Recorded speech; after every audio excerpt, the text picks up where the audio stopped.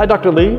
Hi, Steven. Today, I really want to know how Yutong buses ensure the safety of their passengers and battery in the event of an unexpected traffic accident.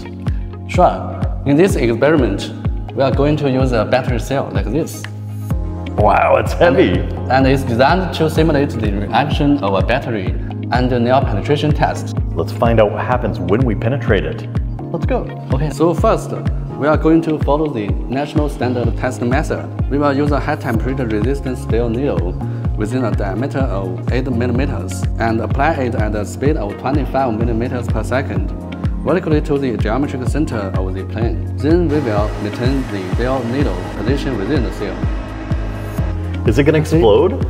No, it's safe. I think there might be a fire. Yeah, no. Maybe some smoke. You can see some smoke. Yeah, I do see smoke now. Yeah, yes. How long does the needle stay inside the cell? We will check it together after an hour.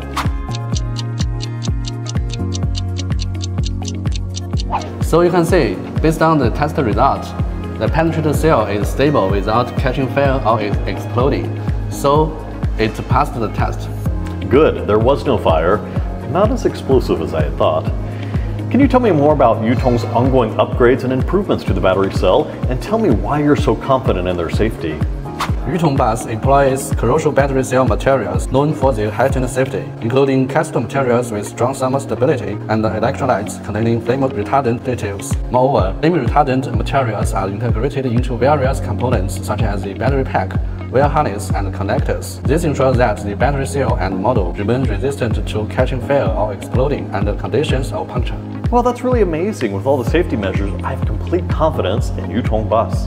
And I believe that passengers will also feel comfortable riding on one. Thank you. Keeping our passengers safe is our top mission and priority.